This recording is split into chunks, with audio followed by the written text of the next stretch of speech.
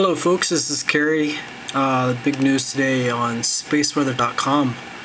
There's a comet that's coming in close to Earth. So space weather here says, approaching comet, green comet 103P Hartley 2 is approaching Earth for a close encounter on October 20th. At that time, the comet will be only 11 million miles from Earth and should be dimly visible to the naked eye from dark sky sites. It already looks great through backyard telescopes. Italian amateur astronomer Tony Scarmato took this picture on September 29th using a 10-inch reflector. So here's the comet there. It's next to a bright star that is said to be 6th magnitude. And so it's going to be getting closer to Earth. So it should look pretty good. You should be able to spot it in binoculars, or if you're in a very dark sky, you can see it with the naked eye. And this has been on my calendar. If you go to my webpage, click on my calendar. This is October, so here it is, October 21st. There it is, Comet 103P Hartley, near-Earth flyby, 0.121 AU, astronomical units. 1 astronomical unit is 93 million miles, so multiply that by 0.121. And that's going to be pretty close to Earth. And it's only just over 1/10 of the distance to the Sun. So it's going to be pretty close. So here's where it's going to be in the sky. This is for tonight. This is October 1st. This is looking to the northeast, about 10 o'clock.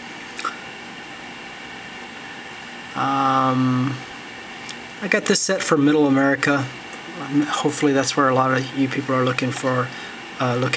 This is for Memphis, Tennessee. So if you're around the same latitude as Memphis, Tennessee, this should be pretty good.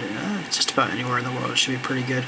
So here it is up here by the constellation Cassiopeia. Here's Polaris, the North Star over here. So Cassiopeia is the big W.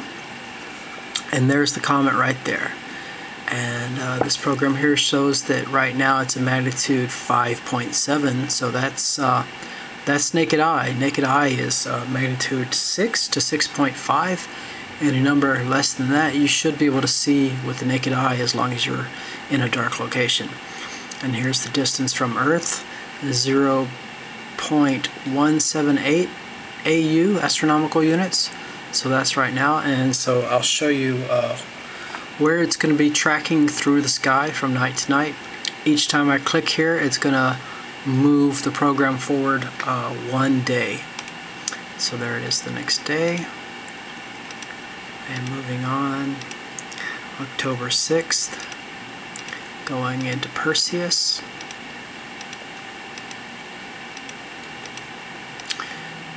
Getting closer to Earth. It's coming up on the bright star, very bright star Capella in the constellation Auriga.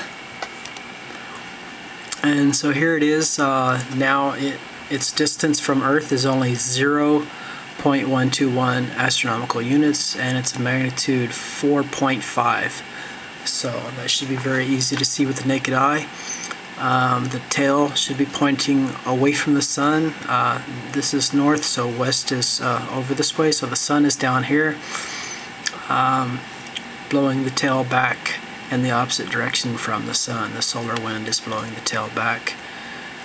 The tail doesn't indicate the direction in which the comet moves, because the comet is moving this way. The tail indicates the direction to the sun, or actually the opposite direction. The solar wind will be blowing the tail in the opposite direction. So moving on through the constellation Auriga, heading down to Gemini and Orion. And so here we are, October 30th. It's passed over the ecliptic, moving into the southern sky. It's rising later. The time that I had set for here was 10 p.m. So here it is 10 p.m. on October 30th. It's barely above the horizon in the east at 10 p.m. where earlier in the month it was higher up in the sky at 10 p.m. So going back to today first, here it is up here in Cassiopeia, well above the horizon at 10 p.m. So look out for that. That's Comet 103P Hartley 2. The P means it's a periodic comet, which means that it's been around the sun before. We've seen it go around the sun a couple of times already, so we consider it a periodic comet. Means that it comes back in a certain period, and we've seen it do that before. So 103P Hartley 2 in the sky, visible to the naked eye, or definitely with binoculars or a small telescope for the month of October.